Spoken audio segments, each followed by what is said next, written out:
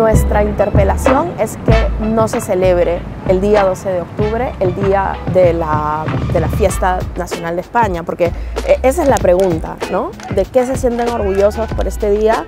¿Por qué lo consideran un día de celebración? Y si no hay otra fecha mejor que se les pueda ocurrir para reconocerse a sí mismos como Estado, aun cuando nosotras tengamos críticas al Estado-Nación, ¿no? Este día no es de fiesta, es de lucha y protesta. Muchas de nuestras comunidades sí desean celebrar el 12 de octubre, muchas lo toman como un día de fraternidad y de encuentro.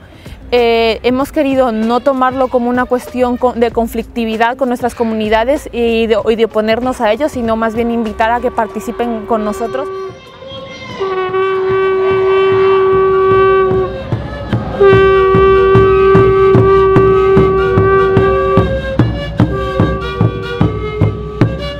Es una oportunidad, yo creo, por un lado, para encontrarnos, para abrazarnos, para cuidarnos, porque el año es duro.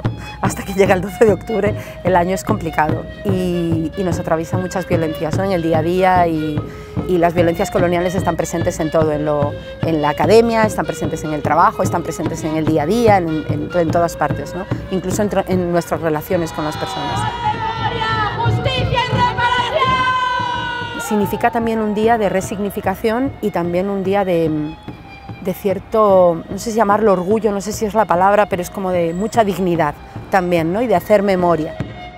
Me llamo Adriana, vivo en Madrid hace 18 años, nací en Chiclayo, en el territorio que ahora se conoce como Perú, y soy parte de la asamblea Descolonicémonos, de Plaza de los Pueblos y del movimiento por la descolonización y antirracista también. Me llamo Andrea, soy también de origen ecuatoriana, soy feminista antirracista, llevo militando desde mi adolescencia y actualmente también soy militante de la asamblea Descolonicémonos, nada que celebrar. Soy Mónica, ecuatoriana de nacimiento, vine aquí con 10 años y milito en diferentes espacios, entre ellos la asamblea antirracista, la asamblea Descolonicémonos y la Comisión de Migración y Antirracismo del 8M, y me considero una activista feminista y antirracista.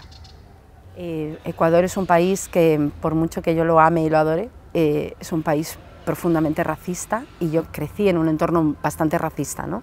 Donde la clasificación que venía de la colonia estaba muy presente y yo crecí con eso. Recuerdo además que el libro de educación primaria que yo tenía, la portada es un mapa de América con 3 carabelas y el libro se llama Nuevo Mundo. Ese libro está editado en Barcelona y es con el que yo estudié la primaria en Ecuador, ¿no? Y todavía lo tengo el libro. Y recuerdo también que mi padrastro, el primer regalo que me dio fue el diario de Colón, cuando yo tenía 11 años. Entonces, para mí todo este tema de la descolonización ha sido un camino, como todo un pasaje, ¿no? Que tenía que atravesar y que no ha estado exento de dolor. Yo recuerdo que ha sido como un proceso. De niña o más bien de jovencita, habían alusiones al Día de la Raza, por ejemplo, pero yo creo que en Perú no se entendía como la raza española, sino como la raza indígena que estaba ahí como resurgiendo. También yo, bueno, fui a un colegio de monjas, entonces había mucha religiosidad alrededor del 12 de octubre. Recuerdo el del 92, que fue especialmente así. Yo en ese tiempo no tenía una lectura sobre el 12 de octubre y sobre la colonización, pero sí estábamos viviendo una guerra interna en Perú, en donde el racismo estaba totalmente hacia afuera, ¿no? Cuando ya era más grande, hubo un cambio después del proceso de guerra interna y de Comisión de la Verdad y la Reconciliación, en el que la fecha fue cambiada, no realmente como resultado de la comisión, pero más o menos coincidió, ¿no? Una reflexión social y un proceso político, en el que el día fue cambiado por Día de la Interculturalidad y los Pueblos Originarios o Indígenas. El primer recuerdo que tengo del 12 de octubre fue cuando se llamaba el Día de la Raza. Entonces en España aquí se llamaba el Día de la Raza y en un momento se invitaban también a cantantes. Haber salido con mi madre a bailar y a cantar detrás de una carroza, detrás de Carlos Vives, y eso digamos que fue uno de los primeros recuerdos que ahora lo miro y me río, sobre todo porque no tenía ni idea qué día era. Eso también me llevó a pensar en que muchos de los pueblos y personas de América Latina tampoco son conscientes de lo que supone.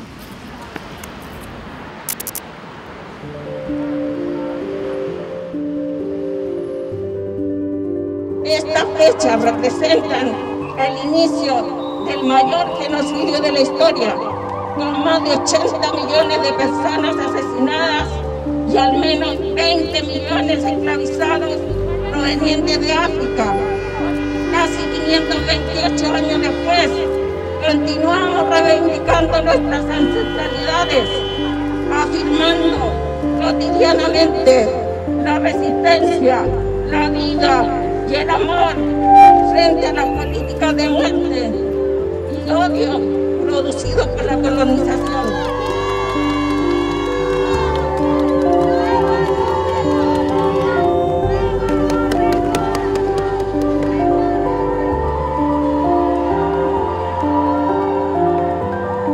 Cuando yo llegué a España, la verdad es que los primeros años, yo no entendía lo del 12 de octubre, es como todavía lo siguen celebrando, pero de verdad. Unos años después comencé a articularme y a partir de ahí conocí a compañeros que comenzaron como a tomar en cuenta que en Barcelona, por ejemplo, ya se estaban haciendo reivindicaciones y se planteó la idea de trabajarlo en Madrid también, ¿no? Y entonces empezamos a hacerlo primero de una manera quizá no tan articulada como ahora, entre colectivos migrantes y demás, sino realmente entre personas que nos íbamos encontrando. Habían personas y colectivas blancas también, que por diferentes motivos nos encontrábamos para denunciar o reivindicar cuestiones el 12 de octubre. Con el tiempo pues, también se entrelazó con reflexiones que traían otros compañeros, la misma efervescencia y el desarrollo del movimiento antirracista de los últimos años también como que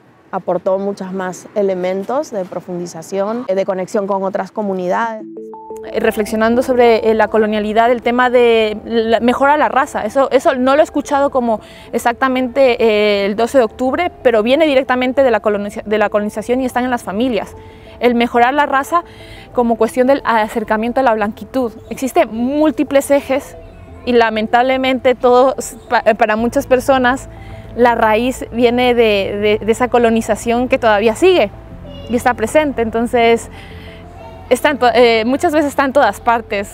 Lo que no queremos es que se celebre o se conmemore el Día Nacional de España, ni tampoco se borre el proceso de genocidio, el proceso de violación sistemática, el proceso de expropiación, que además reconocemos que se sigue manteniendo hasta el día de hoy y que es la fuente de muchas de las violencias que atraviesan a nuestras comunidades. Yo lo trabajo mucho con mis hijos desde que entiendan lo que significa la construcción de un Estado-nación opresor y colonial, que entiendan bien qué significa imponer, extraer epistemológicamente todos los saberes y también todos los bienes naturales de los territorios, ¿no? Que entiendan de dónde viene toda esa riqueza y que entiendan que el mantenimiento de esa riqueza hoy de España como Estado-nación de la Unión Europea, ¿no? que celebra el 12 de octubre como si tuviera algún orgullo de celebrar el 12 de octubre, que es un día en el que empezó un genocidio, que entiendan bien que ese mantenimiento es por cómo ahora se gestionan las fronteras y se trata a las personas en situación de migración y se trata a las personas que buscan un mundo mejor. Intento como cuestionar